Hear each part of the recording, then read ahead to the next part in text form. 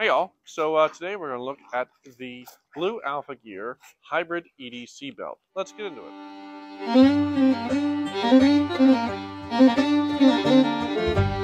Now, if you like this content, like, sub, shares, all that good stuff, I really appreciate it. Also down below, coupon codes, merch available, all that good stuff. Help support the channel. Now, today, as I said, we're looking at the Blue Alpha Gear Hybrid EDC belt. This is kind of their more EDC style belt. They have like a more slimline belt, a little bit, without the buckle or anything. And then they have like a full-size duty belt. It's more like a duty gear, battle belt, whatever term you want to use. This is, basically a belt to go in your pants and wear every day when you're carrying a firearm. I'm going to give my thoughts on it. First off, we're going to go over the craftsmanship. Now, this belt's made in America, right? Stamped right here on the back. Made in the USA, which is awesome. I love products that are made in America. It's nice to see, that we can still produce something, so that's good. I've had this belt for about 2 years now. My wife got it for me, and it has held up beautifully. No fraying, no issues of any kind. I've adjusted it many times with the Velcro, and it has, no fraying or issues with the Velcro. Doesn't seem to be giving any issue or losing any strength. How you close the belt is it's got this Cobra buckle right here, right? And all you do, right, if it's open like this, you just click it together, clicks in, very firm, very good. Never had it undo, very nice design.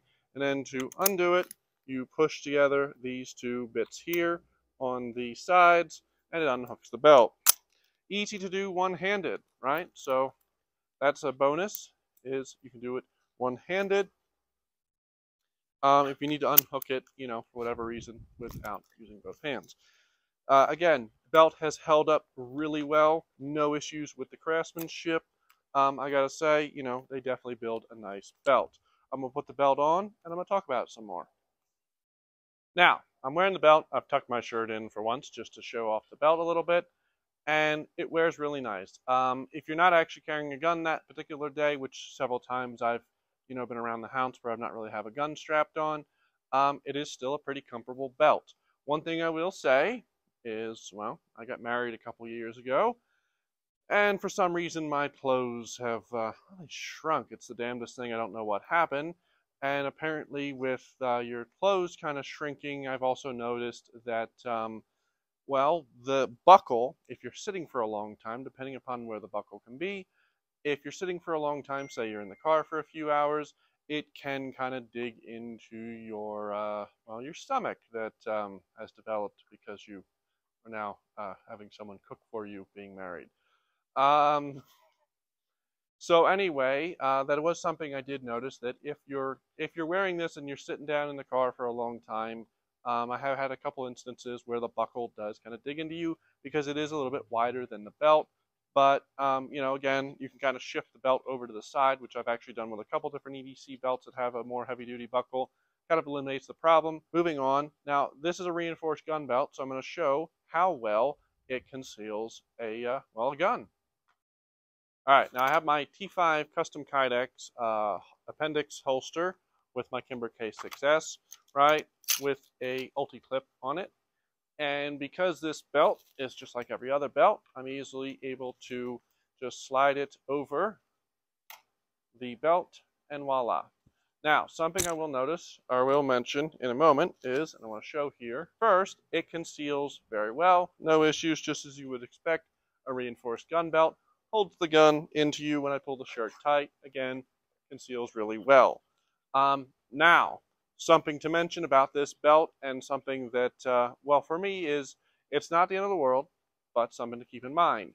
If you frequently go back and forth between inside the waistband and maybe not carrying a gun at all, you may have to adjust the belt, obviously, because, the waistband circumference or whatever is, less, because you're not sticking a big old gun in there.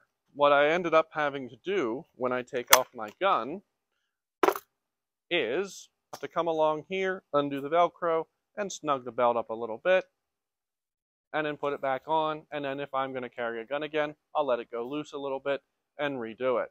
Not the end of the world. Something to keep in mind is you might be adjusting the Velcro. Now again, I've used this belt for 2 years. The Velcro has no signs of wearing out, So not really a big deal, just something to keep in mind is you will be, if you're doing inside the waistband and sometimes you don't necessarily carry, it can be something you're going to have to adjust. Now there is something else I do want to show that for me was kind of a big problem. Now I'll show something here. This is from AJ Custom Designs. It's a leather holster, really nice holster if you're looking for a leather holster. But these have pretty standard belt loops. Leather holsters pretty much all have the same, everybody uses the same punch to make their belt loop holes. But something I noticed with this belt is if you want to put this, say you've got your belt already on and you're strapping on your gun, you just want to slide it on. I have trouble doing that because the belt loop, the loop for the belt is not big enough for this buckle to pass through. Now again, I could go get 5 other holsters, but I'm not going to for time's sake, because generally all these companies use the same little punch to make the holes in the leather. Now, I did have a 1791 holster that, while this one I could probably ram it through if I had to, it absolutely would not fit. So, and again, it doesn't matter. I've used this end. I'll try this end. Again, it does not go through. So if you have leather holsters, what I found you have to do to get the holster on your belt is you have to undo this completely, right? And then you pull the buckle off, right? You can pull this off here. And then you can feed the holster on.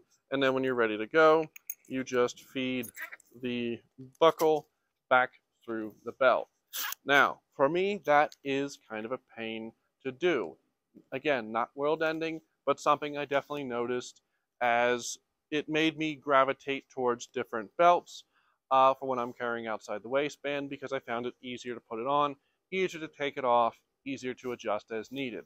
Especially, you know, and it's easy enough to do if maybe you just have one holster, but I quite often will carry a spare magazine holder on the other side, so I found myself actually having to perform quite the interesting task of feeding the belt through the loops with the buckle off, then the holster, then back through the rest of the belt loops all the way over to here, then the holster for the gun, then put it back together, then cinch it down, then click it shut.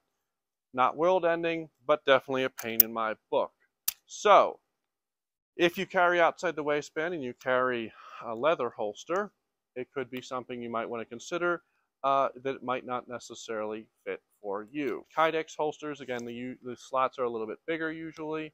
I haven't tested it. I don't have a lot of outside the waistband Kydex holsters to test it on, but I imagine it would probably be a little bit better, but just something to keep in mind. Alright, so I went to all the trouble of sticking on my outside the waistband holster with my Delta Elite, basically a 5-inch 1911, to show you how well it conceals a full-size handgun. And it does it pretty well. I don't know how well it shows up on camera, but the gun is gone. That's a full-size 1911, concealed very well. Pull it tight, and, you know, again, a little bit sticking here because, well, pull it tight, but nothing serious. And again, to be concealing a full-size handgun this well, showing it here, there's no buckling, there's no bowing out. It holds the gun up pretty well, supports it on your side. So that's how well it conceals, even if it does take you like 20 minutes to get it on. Overall, I think it's a really well-built belt. It might not necessarily be for everybody because, you know, again, of a couple issues I mentioned. But if you're looking for a good reinforced gun belt made in America, definitely give them a look out and see what you think. But other than that, put down below what kind of EDC belt do you have, and have a good day.